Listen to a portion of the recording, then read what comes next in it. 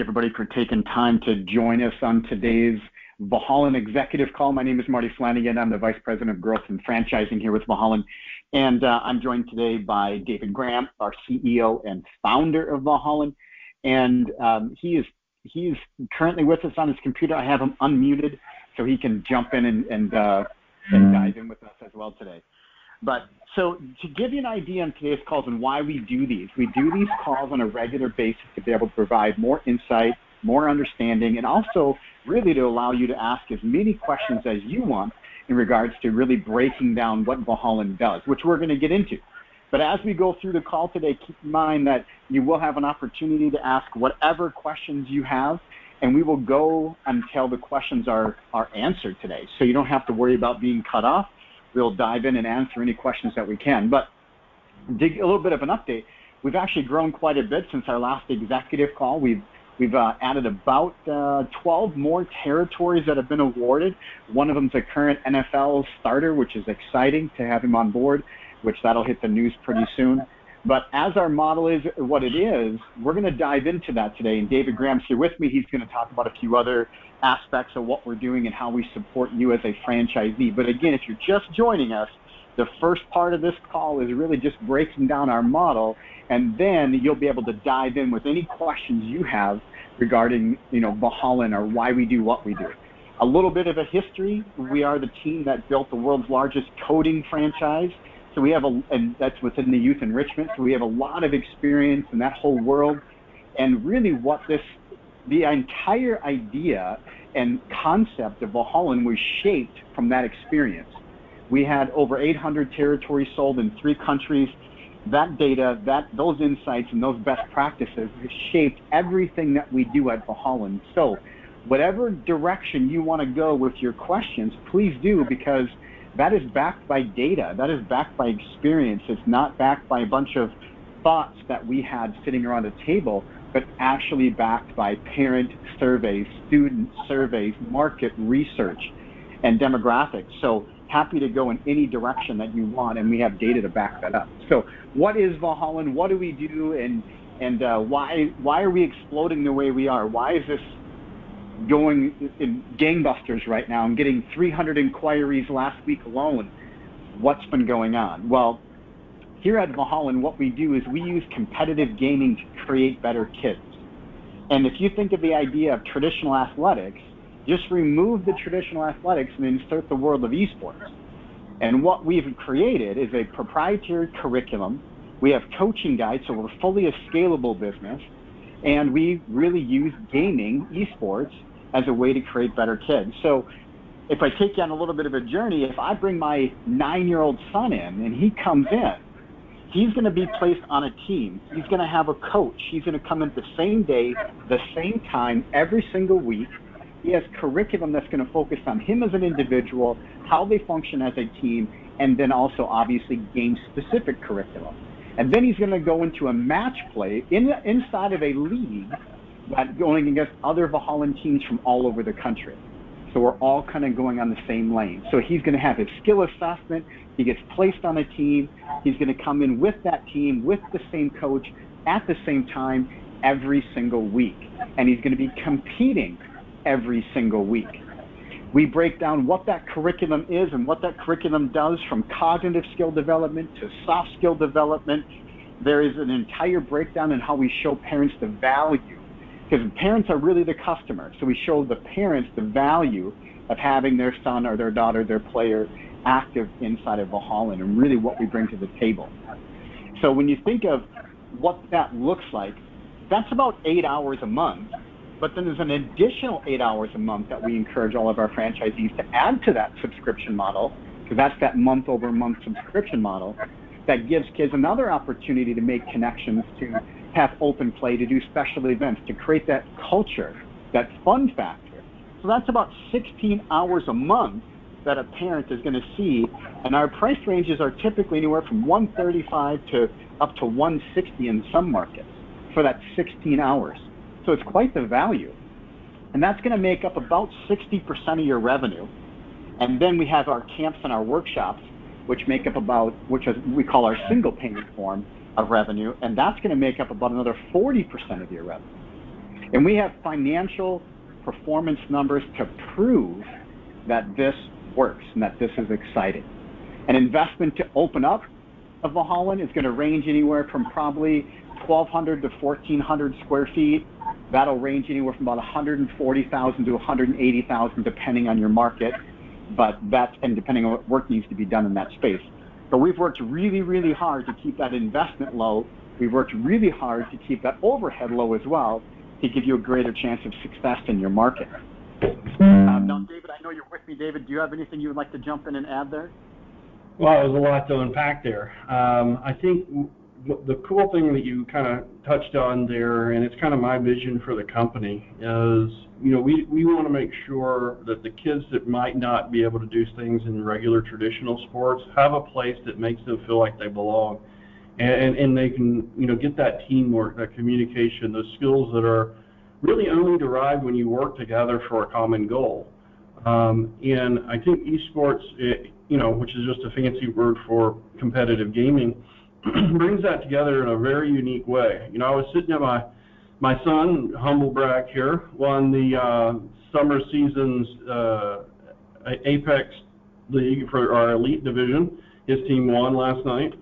And we were sitting in the room in the parents' lobby, watching the TV, watching the kids play, and you could just see all the parents doing the exact same things that we did whenever we were sitting in the t-ball, in the stands watching t-ball, like talking to the TV, like the kids could hear us, it's just still the same visceral response that you get because you want your kid to do so well and you want to be a part of it. At the same time, and to see them win and then see them glow and really start the smiles, and you could just see the pride in their faces, each one of these kids. And my son's a very gregarious kind of kid. He's very outgoing. He's not an introvert at all, but even for him, that was something that he doesn't get a lot of, and that was a success moment, right? That's something he's going to be able to look back on and always think, hey, I did that, and I can be proud of that. And so he's had soccer, he's played t-ball, he's played basketball, he's played basically every sport you can think of. I've never seen him being like that. And he still does want to play all the other sports, and that's fine. But I just thought that was a unique kind of gift that we were able to give that team, and all the teams that are playing in the leagues. And by the way, he's also on a Valorant team, which is not so great. Let's just say it that way. I mean, it's the same team members, but they just don't know the maps as well. The tactics are different. And so they're both getting the yin and the yang of this thing right now, and which means they have to learn how to lose with grace, right? And that's something that kids don't learn a lot of these days either. And so I think it's just been a really well-rounded thing for him. And that's just, I know that's anecdotal, from me, but I can tell you our personal experience with my own children has been really great in that regard, and that's exactly what I wanted it to be. I wanted it to be a place where the nerdy kids, the dorky kids like me, who grew up without having a place that they felt like was their own. Now they have somewhere. I know you know this, Marty, but something like 75% of kids stop playing traditional sports after the age of 13, and that's just an unfortunate byproduct of a lot of things, maybe school level, maybe interest, maybe time that the parent wants to commit to it, lots of different things. Costs are going up, man. To play competitive, baseball is very expensive, or volleyball, or any of it. It becomes more and more expensive. And so this is a great way that parents can invest in their kids, give them a way to feel proud of them, and share something as a family. You combine all of that with our Boomer League that are going to be going on at night, where mom and dad can come in and be in their own little league after the kids go out of the arena, and I think we've got something the whole family can enjoy and get behind together. And one important part to add to this, when we talk about being a parent, we actually teach parents how to log on to the Discord, and we teach franchisees how to actually do this as well, where parents can go online. They can actually, if they wanted to drop their son or their daughter off and they want to go home, they can actually go to their phone, go on their computer or their phone, and actually log in through the Discord, watch what their son or their daughter is doing, and send encouragement, just like if they were standing in the bleachers cheering on their son or their daughter. We teach parents how to do this from Discords with inside Discord, so they can, and the kids can actually see that their parents are logged in. They can actually see it, and they can see if their parents are going to send them whatever they type in there and whatever they're doing. So we want it to be an engagement part. We understand that the parents are the customers, so we have to continue to show the value. And again, there's so many reasons behind this that is backed by our experience and our success with where we've come from, that it really, really builds onto that parent success, that parent participation, and how kids stay engaged. We know for a fact that kids will continue on with us if they're competing on a regular basis. And we know for a fact that parents will stay with us as long as they see that this is benefiting in a positive way to their son or their daughter. And we have a complete breakdown of all the cognitive skill and soft skills that actually are being developed. And it's based off of research that you can go to. Multiple universities have done deep research into what is happening cognitively inside of esports.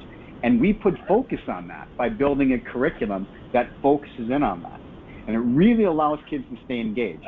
When you think of coaching, David, I want to have you jump in real quick here. When you think of the coaching, one big question we get is, how do I find coaches? How do coaches get trained? What are coaches going to do? And we've actually solved this. Dave, do you want to touch on that a little bit? Yeah, so we have a specialized website and portal of videos and content that we built specifically for this purpose. All the franchisees get level 1 for free. That's the only level that's required for our coaches in the arenas to take, and just make sure that they understand the basics of what it means to be a coach. It's not about being better than the players. There's plenty of NFL coaches that are not nearly as good as the NFL players, and probably never were. You know, they may have played the game a bit, and they know the concepts and they know the structure, but then what does it mean to bring the best out in your players? What does it mean to, settle conflict amongst your teammates? What does it mean to engage them in new ways and make them think about a problem in a different way? And so we have a lot of that built into our system and our curriculum, and then it also aligns with our other opportunities for engagement. 5 of our pillars, out of 5 of our pillars, only one of them is actually getting better at the video game itself, and that's mastery. The other 4 communicate. Forgive me, I sometimes mess up and have a little blonde moment here, but it's communications, teamwork, leadership, and community. I got them. And so the other 4 are typically, most of the time you're going to be spending learning, and that's what we always say, is like the video games got them in there, and now we're going to make them good humans. And so that's why we focus on those. Every single lesson, they'll have some type of work in one of those other 4 pillars of what we're doing and part of it. And so the coaches themselves need to know about that. They need to know and understand how to engage the kids and keep it fun, man. Nobody wants to sit around and listen to a lecture. So, how do you keep it fun and tell them about teamwork? How do you keep it fun and then do an activity in the arena with their team about communication? And so we have a lot of little one-off activities that take 5-10 minutes sometimes to get them engaged, get them thinking about how they can become better players if they just listen to some of these other kind of, which seem like dislocated a little bit to them, right? Like, why do I need to learn how to be a better leader if I'm not even the team lead? But sometimes they'll see it and they'll bring it all together to become better players and be on a better team. And so that's really kind of the idea of making sure the coaches, it starts with them. Like, everything is about the coach, the experience for the players, the experience in the arenas, discipline in the arenas, everything like that starts with the coaches. And so making sure they understand what their role is and how to affect change in the arena is a big part of what we do here. Well, and so to really think through, okay, what are the revenue sources? We talked about the subscription model. We touched on that, which is that they're on a team, they have a coach, they're coming the same day, the same time. It's about 16 hours a month for that range of 130 to 160. Incredible value for a parent, right? Reducing it to the ridiculous, showing the value of that open play and special events that you do monthly, along with that structured safe play that we have.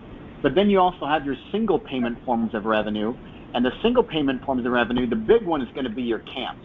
like I said, that makes up about 40% of your revenue if you want to look at it on a rounding up scale. And that part of your revenue, you have complete guides to what happens every single day. It's all broken down to the ridiculous for you. And then I want to touch on one that's birthday parties. A lot of times we think birthday parties is like as a profit center. And yes, we can think of it that way, but really how we want to think of birthday parties is celebrating the player, having just an incredible environment that's filled with excitement. We give you all these great ideas on how to build tournaments and have it, themed and great. And then the third is that we get data. We're looking for all the email addresses. Parents have to register. So we're getting their information, that customer acquisition. And then the last is going to be profit, right? But that third piece is really important, because when you do camps, when you do workshops, whenever there's not school, whether it's a Thursday, Friday, and you could do Thursday, Friday, Saturday, Sunday, whatever it's going to be, you have folks to market to. Yes, you can do Facebook boosting. Yes, we can do digital strategies. Yes, we can do yard signs and all these other things that work, but there's nothing like getting that direct email from that Valhallan to that parent saying you're doing a special event, and getting that folks to come in, obviously. So when you think of like how we break down our environment, it's always about that fun factor. Coach's number one responsibility is to deliver an exceptional experience. Their number two responsibility is to coach and teach the Valhallan curriculum. We give you all the tools, all the systems, we have all the support, we have project management tools for you when you go to open up your location. Our team has done this hundreds of times, and we've actually built a project management tool in our system for you to follow, so you know exactly what to do, when you need to do it, and why you need to do it. And then on top of that, we have an entire university, entire learning management system of Valhallan University there's so much information in there, and it's all organized for what you need when you need it. And on top of that, you have obviously a very experienced youth enrichment, sport, tech-focused support team. So yeah, the tools. About all the franchisees that are involved now that are multi-brand, multi-strat, that have years and years of business experience, that have, and that's one of the most powerful things about being in any franchise, is that the franchisees who are learning on the ground, who have done the work in the field, are going to be there to support each other. And that was one of the coolest things to see at our other brands as well. And now that we have obviously locations in the UK, we have locations opening up in Canada. We're projected to be just over 50 awarded territories by the end of September, which will be our first year of officially offering us as a franchise. So to think that at the end of that first year, we are going to be at 50 territories awarded. We have about 6-7 locations that'll be opening in the next 90 days. Then we have another, I think, correct me if I'm wrong, David, I think 25 locations opening up in the next 6 months. I think so. It's more than that, but yeah, it's a lot. We got a lot going on, and I think one of the things that I always tell people, and it sounds a little bit like a pitch, but it's not. It's really because we've been there before and we've seen what happens, is that people miss out. If you get that, and they miss out on their territory of choice, because we are going to be opening these arenas across the country. People are going to be going in and seeing in person how amazing it is. They're going to see the smiling faces on the kids. They're going to see the happy parents leaving every day. And so they're going to want to be a part of that. They're going to want to open more in their community and an ancillary market, and it starts escalating very quickly. And I can tell you that's already happening right now. Just a few weeks ago, we had somebody at Discovery Day that missed out on their market because they were just a little bit late, And so I think we're about to see escalated growth, probably up to 100 units in the next year or so. I think that's very reasonable to think. So here's the stage that we're at right now. This is going to be the question and answer time. So we will go as long as you have questions. These calls are recorded. We host them on our YouTube channel. We let people go back and listen to them as much as they would like. And David and I can go on and keep going on, but we like to make sure that we can be here to answer any questions. So you'll be triggered on how to ask. Where you can basically virtually raise your hand to ask a question. So I'm going to unmute David again. All right. So David's unmuted. If you have any questions, this would be your time. So I think it's like *6, or on your computer it tells you how to do that. Right. Yeah, *6, and you virtually raises your hand, and then that allows me to unmute you, and you can ask whatever questions you want. And feel free to ask a question, even if you heard it and you want to get clarity on it. Feel free to be skeptical. The more skepticism you have to this, the better our relationship is going to be in the future as we move forward. So please dive in with any other questions. We got a question here. All right, here we go, unmute. There we go. All right, you're unmuted. Do you have a question? Yes, this is Gorilla. I was wanting to ask, how do I get my own franchise started up or get the information contacted? Yeah, so when you inquired, you probably got an email, might have went in your junk file, but what I would say is feel free to email me, or you can text me. I'll give you my cell phone number. That is 763-516-3578. You can feel free to text me, and I'll make sure I get you all that information. Could you give me the last 4 digits? Yeah, 3578. Yeah, 3578. Sounds like you're in a wind tunnel. Oh, 78. Okay. Yeah, and here I actually have your phone number too in my system, so I will make sure that I also text you. Okay. Okay. Thank you. Awesome. All right, you have a question? Yeah, I actually met with the team yesterday at Pearland. I was really impressed with the setup you guys have.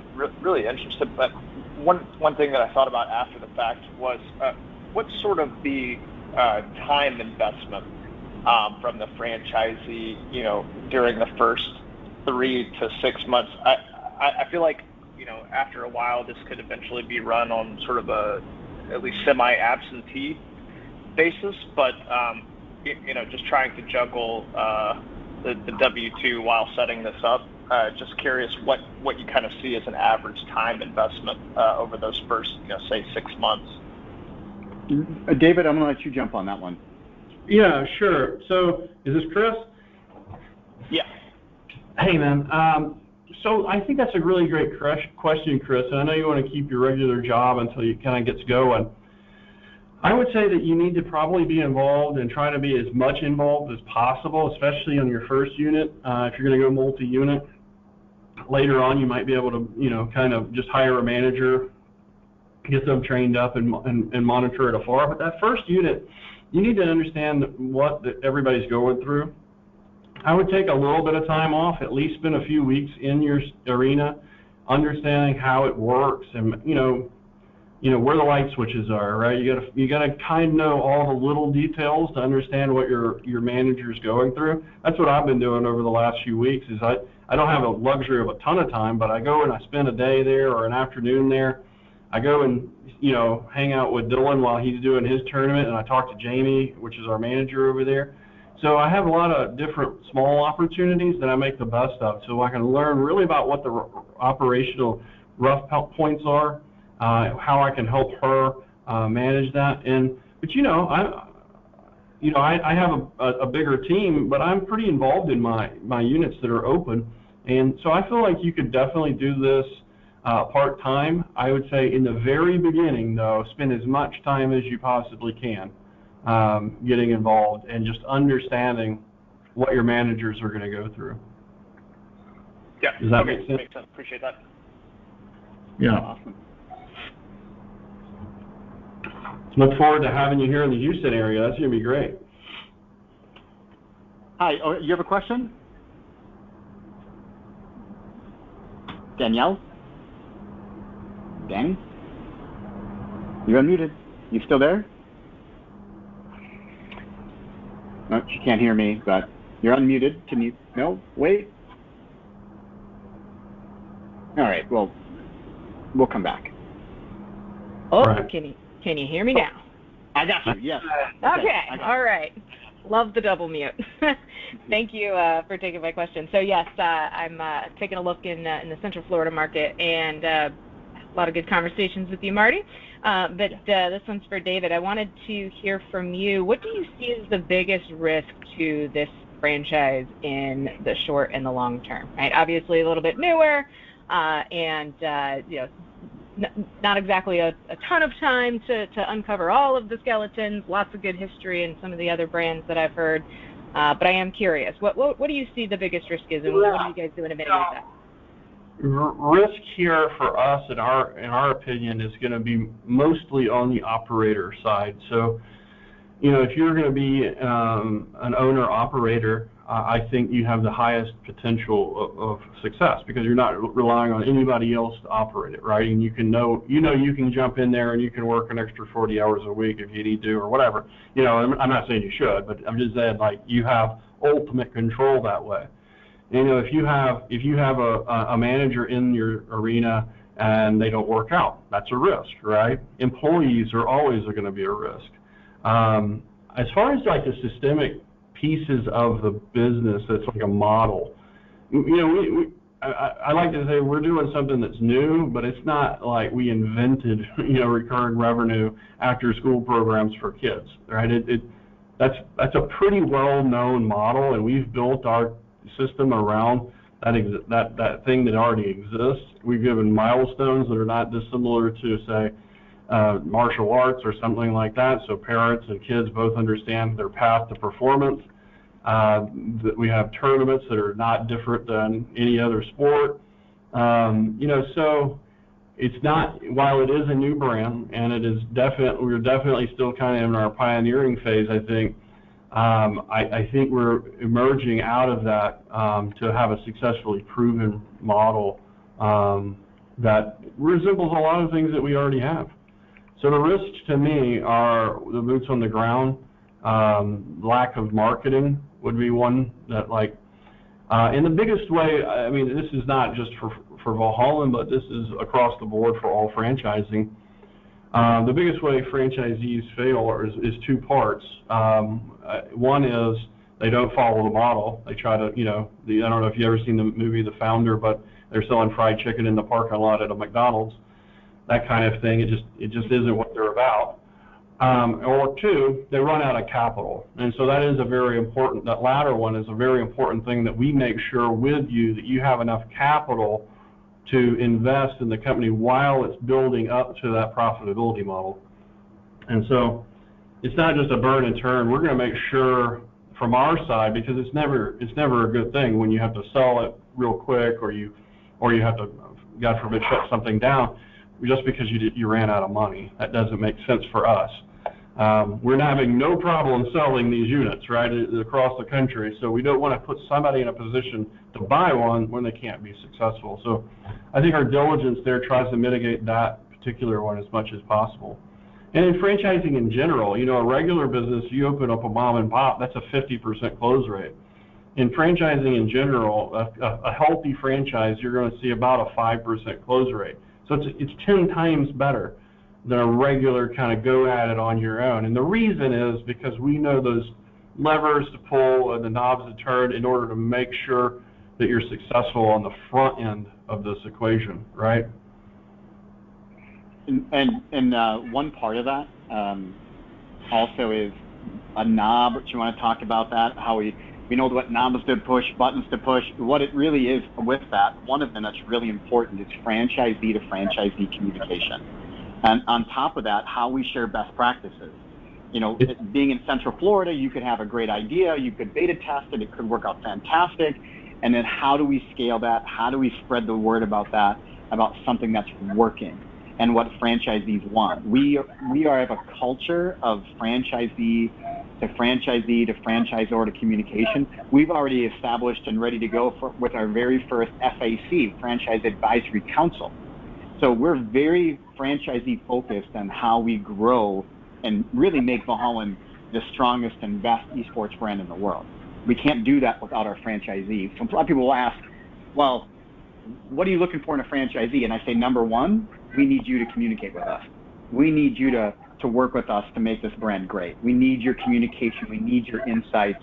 We need your success stories. We need to know where you tripped and fall, and how we can avoid that across our entire brand. And so a good example of that this week, and I usually say my very first thing is I want people who can follow the plan, and when you can't follow the plan because of whatever is in your local market, communicate with us. So I don't think we're saying dissimilar things. That happened this week. Somebody wanted to have round dusk instead of square dusk, and we communicated and said, hey, look, you're going to open almost 10 of these things. Why don't you go ahead and just open the first one the way that we kind of prescribed, and then you can give us that valuable that valuable insight if a round table would really do better. Or you might say, you know what, if I'd have built those round tables, we would be kind of messed up right now. So like sometimes it's just communicating, understanding that we did things for a purpose, and then coming back into the fold whenever you have more perspective. That was a really long answer there, Danielle, so sorry about that. It was a wonderfully executed answer. Thank you so much. If it was legal to send you a sea turtle when you become a franchisee, I just want you to know I would do it. I don't even know what that means, but I'm sure you guys have a joke about a sea turtle somewhere. Yeah. Well, no, kind of. But anyways, so I want to just kind of wrap up today and just say thanks again for joining us. Now, if you're kind of curious of what the next steps are, or where do we go from here, or what happens, I gave you my cell phone number. You probably have me or somebody on my team that has sent you an email. Please send me a text message if you have a question, 763-516-3578. I can get you the answer. I can get you the information. These calls are recorded. They're hosted on our YouTube channel. We're having an in-person discovery day on a Saturday. First time in 7 years that we've done something on a Saturday. So we're having an in-person discovery day at our corporate office in Houston, Texas, August 19th. You want to come to that? We'd love to have you. Just message me and let's work out the details. We also host virtual discovery days, which is like drinking from a fire hose for about 2 hours of just tons of information coming your way. We personalize this process based on how you like to absorb information and vet out businesses. We're not forcing you to do it our way. We're just asking you to make sure that you come forward, ask a lot of questions, be skeptical, communicate with us how you like to learn, how you like to go through this, and we will personalize it for you and with you. But those virtual discovery days and those in-person discovery days, those are exciting times to be in person and work together and be able to create a connection and understanding of who we are and who you are as hopefully one of our new franchisees. Anything you want to add, David, before we wrap up? I was just going to say that the fact that we do it on a Saturday after 7 years of doing these is just one more example of how we're kind of always looking for the best mousetrap to solve a problem. It's never like we're a team that solves problems. We're a team that jumps in together. We're always a team that's going to give something a try and work it out and figure it out together. And so, like, we're constantly thinking about new ways of doing stuff, but then we also listen to that feedback from, in this case, it was candidates, but in the operations of our franchise, it's certainly our franchisees, and we change things based on that feedback. Because at the end of the day, that's what we want. We want the best mousetrap for you to do your business and build an amazing arena that you can be proud of. So I appreciate everybody's time today. I know that on a Friday afternoon, it's sometimes hard to squeeze this in before happy hour, but appreciate everybody jumping on the call and being a part of this and being as excited about it as we are. The next steps are usually kind of scary for some folks. It's about taking an adventure that you've never done before, and I think you got to have the right team. You got to hitch your wagon to the right team in order to do that successfully. And I personally believe this is the best team that I've ever been a part of. So I hope you do. Well, I want to thank everybody again. Feel free to reach out anytime. Love to dive in with you and go into the details. So enjoy the rest of your day. Thanks for taking the time today. All right. Thanks, Marty.